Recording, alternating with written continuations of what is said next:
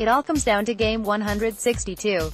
Entering today, we know who the 5 teams will be in the National League side of the playoffs. With the Dodgers winning yesterday, the 5-team field will look like this. Those are the 5 teams on the National League side of the playoffs. While those 5 teams are set, not one of them is locked into a playoff seed yet. The only thing we can say for sure right now is that the Braves will be playing in the NLDS, but whether they will have home field advantage or not for that series is still TBD.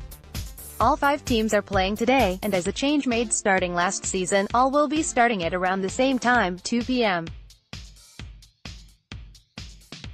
Here are the 5 games. Here's what is on the line for today. First, here's what could happen in the NL Central. This is pretty clean on what could happen.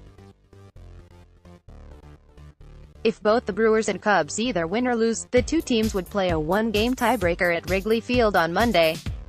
If either team wins and the other loses, the winning team will be the NL Central champion and secure home field advantage through the NLCS. The losing team would be the top wildcard and host the wildcard game on Tuesday. Meanwhile, for the NL West, it's also clear on what needs to happen to decide the champion, but the seeding is a bit more complicated. If both the Dodgers and Rockies either win or lose, the 2 teams would play a 1-game tiebreaker at Dodger Stadium on Monday. If either team wins and the other loses, the winning team will be the NL West champion and face the Braves in the NLDS. The losing team would be the second wildcard and travel to the top wildcard on Tuesday. It's also still the final seeding for the Braves and the NL West champion to figure out, as all 3 teams here are tied at 90-71. Here's how that could play out. If the Braves win and both the Dodgers and Rockies lose, the Braves will finish as the. If the Dodgers or Rockies win, or the Braves lose, the Braves will finish as the.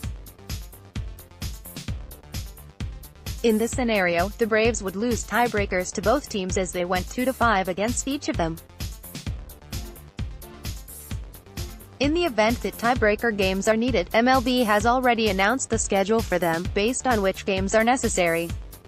Here's the potential schedule. Brewers at Cubs, 1:05 p.m. if 2 tiebreaker games, or 4:09 p.m. if only tiebreaker game. Rockies at Dodgers, 4:09 p.m. if needed. Meanwhile, for looking on the outside, everything has already been decided. Here's how those playoffs will look. All wildcard game. Athletics. Wildcard winner. Series starts October 5th. ALDS. Indians.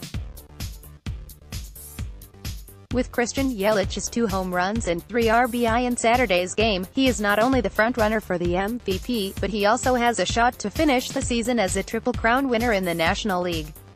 Here's how that looks entering Sunday's games. Batting average. Christian Yelich is at .324, while Anthony Rendon is second at .311. It's near impossible for Yelich to fall into second place here. Home runs. Christian Yelich and Matt Carpenter are tied at 36 HR entering Sunday's game. Trevor Story is at 35 HR, and 6 other players, including Jesus Aguilar, are tied at 34 HR. Yelich would either need to stay tied ahead of them or hit enough home runs on Sunday to keep pace. RBI. Christian Yelich currently has 109 RBI, 2 behind the leader in the NL, Javier Baez, 111. He would need at least 2 more RBI than Baez to tie or go ahead in the final day of the season. Third place is a 3-way tie at 105 RBI. Aguilar, Rendon, Story. There's a lot on the line today as the regular season comes to an end. Remember that MLB TV is showing all of these games free this weekend, though blackout restrictions apply as always. Of course, I expect many to be at Miller Park on Sunday, cheering loudly to help get the Brewers to that NL Central Championship and top seed. Get ready for the biggest day of baseball in Milwaukee in 7 years.